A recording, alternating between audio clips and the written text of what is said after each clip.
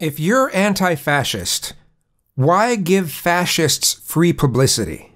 Do you know what we used to do when genuine fascists wanted to have a stupid little march or rally? We'd ignore them. We'd let them have their stupid little rally. We'd let them march through part of a city, and then it'd be over.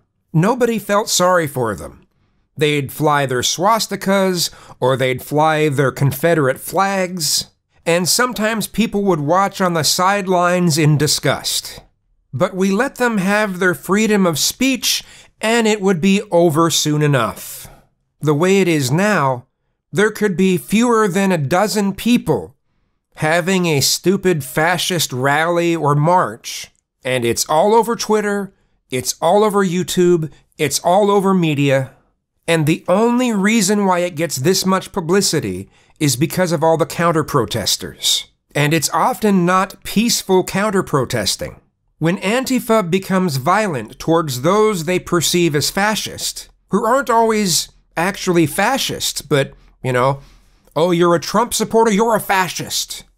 Yeah, when they become violent towards those people, they are violating people's freedom of speech. It's as if a number of people don't even understand what the freedom of speech actually is. Freedom of speech is all about protecting speech you don't like. And sure, freedom of speech doesn't mean freedom from consequences. But when coverage of the counter-protests that often become violent are all over the internet, they're all over the news, people start feeling sorry for the fascists. That's just the truth of it. Now, if you come in and say, oh, well, if you feel sorry for the fascists, you're a fascist. What's wrong with you? I mean, a few years ago, there was this whole let's punch a fascist sort of thing. Yes, let's be violent towards someone just because they have a belief you don't like. So making people feel sorry for the fascists is helpful? Yeah, how is that productive? It doesn't matter how things should be. What matters is how things are. What matters is that human nature is human nature. You can try to label anyone who doesn't agree with the tactics being used as fascist, but, okay, what if they're fascist? You've created more fascists. Is that a good thing? Isn't your goal to squash fascism? Isn't that the goal? If that's not what you're doing, shouldn't you re-examine the way that you're doing things? I continually hear, we can't let the fascists gain more ground. We can't let them spew their hateful agenda without pushback. Well, do you all think that giving them free publicity accomplishes that goal?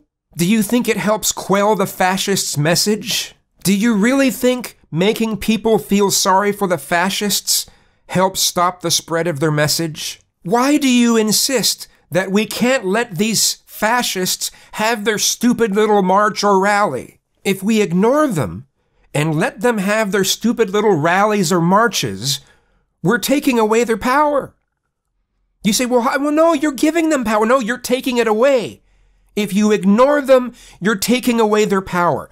They want to be seen. They want to be heard. They want to be in the news. They want to be all over social media. And you're giving them everything they want. I wish we could go back to when it was just some tiny blurb in the news. Oh yeah, and some racist had their little rally, and they'll show a picture for a moment. There's not a bunch of people in support. They just shows these lonely people having some sort of march.